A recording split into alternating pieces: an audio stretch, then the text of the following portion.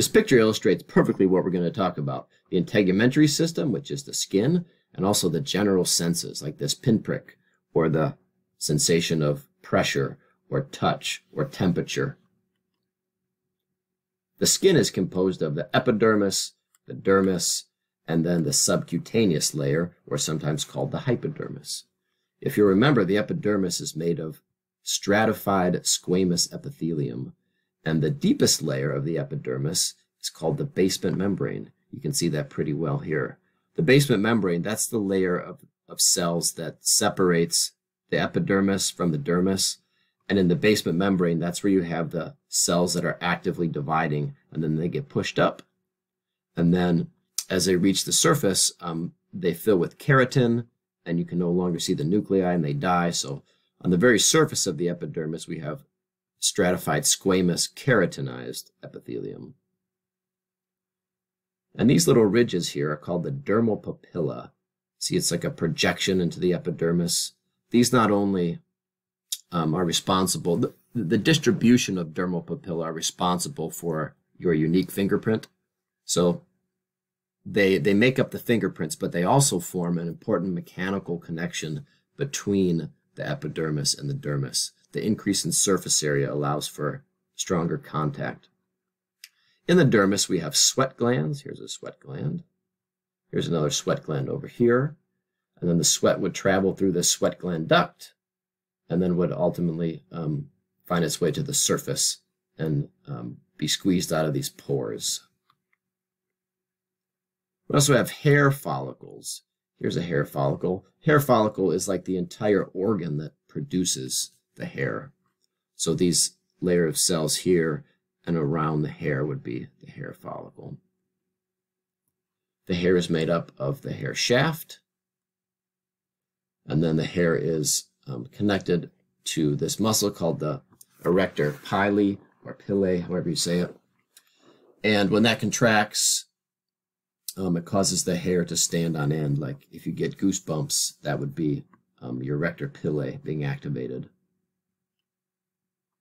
You have sebaceous glands that wrap around the hair follicle. Here's a sebaceous gland.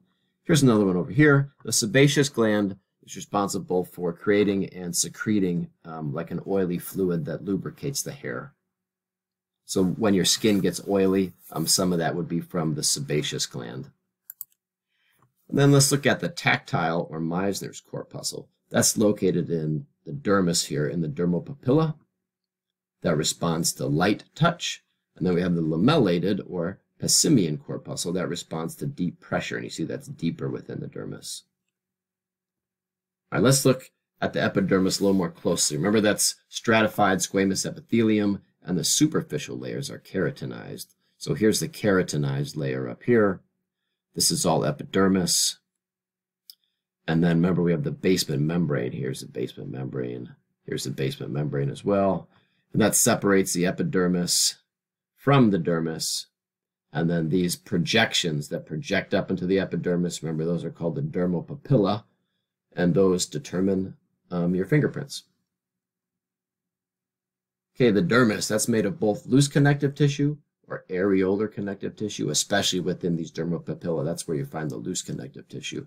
And then deeper in the dermis, that's where you find the dense irregular connective tissue. And the dermis is where you find the blood vessels, the sensory receptors, the hair follicles, which we'll look at on this slide, sebaceous glands, sweat glands, etc. So let's look at the hair follicle more closely. Remember, the whole organ right here is considered the hair follicle. Here it is in cartoon picture. We have the hair root that's deeper towards the hair bulb. And then as we go higher up, it's no longer called the root. It's just the hair shaft, and it's made of just dead keratinized squamous epithelium. So here's the hair follicle here again. And then the hair bulb, that's the part down here. Here's where we have active cell division. And then the hair root is here. And then up further here would be the hair shaft. Well, then also we can see adipose tissue here. I just noticed that now. So this would be within the hypodermis down here, or the subcutaneous layer. All right, continuing to look at the dermis, let's look at the sensory receptors. First, let's look at the free nerve endings. See these free nerve endings? These dendrites sort of find their way through the epithelium here. These are free nerve endings, and these function as warm receptors, so like thermoreceptors, warm receptors and cold receptors. The warm receptors are responsible for sensing temperatures between 77 degrees and 113 degrees. Cold receptors, those are responsive to colder temperatures, 50 degrees to 68 degrees Fahrenheit. Just for reference, a warm hot tub that you might get into is about 100 degrees, maybe 102 degrees. But you probably notice when you get into the hot tub, at first it feels real warm, but then after several minutes, you begin to adapt to the temperature. It's called sensory adaptation, or sometimes called accommodation. And you no longer feel as warm. That's because after a minute or two, whether it's warm receptors or cold receptors, your body adapts to it, and you no longer send that signal to your brain. Sensory adaptation is also evident. For example, right now, you're not listening to the background noise that's going on. You're also not aware right now of the pressure that's on your bottom as you sit in your chair. That's all because of sensory adaptation. Free nerve endings also responsible for sensing pain. Those are called nociceptors or pain receptors. Now, sensory adaptation is a phenomenon that's not experienced as much with pain receptors. And you know that, like if you're to burn your skin or cut your skin, you don't really accommodate to that quickly. You feel pain for hours when you've stimulated your pain receptors. We already saw these. These are the tactile or Meissner's corpuscle. They're located in the dermal papilla.